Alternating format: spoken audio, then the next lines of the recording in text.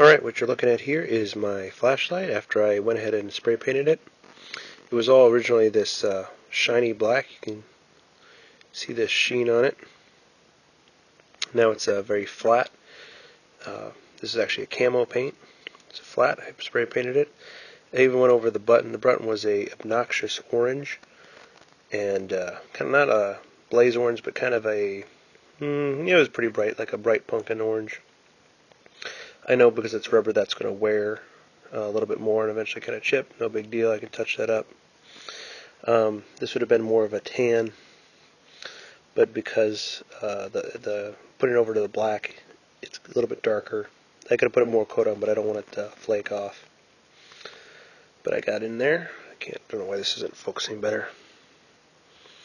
In the grooves, in the clip, and I know it's going to wear off here, but I think that's just going to make it look kind of tough. Now the reason it's black in there is because it expands. So this is a very wide beam, and then it goes very narrow. I like this flashlight. It's very light. Got a pretty decent pocket clip, not the best.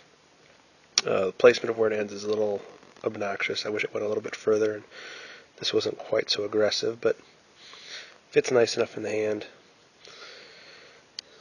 So yeah, it just takes one AA. Reasonably bright and really inexpensive because I got it online.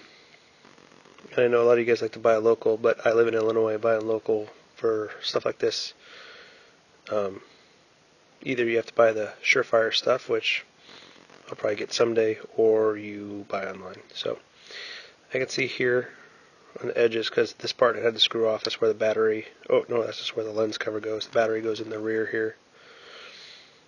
It just takes one AA, but it's a little bit lighter. You can probably see on the top there, not quite as dark. Not a big deal to me. It's going to kind of scratch up anyway, and the black will come through. But yeah,